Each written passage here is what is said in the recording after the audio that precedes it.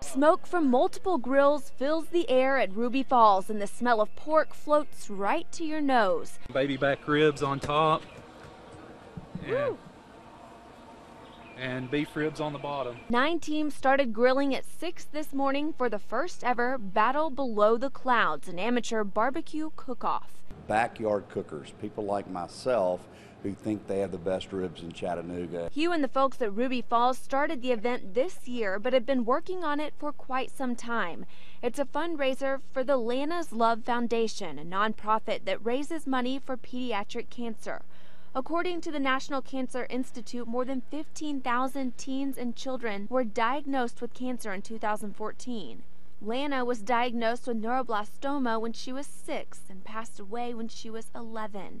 The money raised today goes towards weekly and monthly programs for children and their families, such as bowling events, pool parties, and family outings. To be able to get families out to have a great time and to do functions when they're stricken with pediatric cancer. Things that are fun for the whole family in a time that's overwhelmingly filled with anxiety. Provide activities every week at the Children's Hospital here in town. We go and do fun things with the kids. But Holly says it's not just about fun. It's about creating a new support network and a new family to lean on. Betsy Golden, News Channel 9.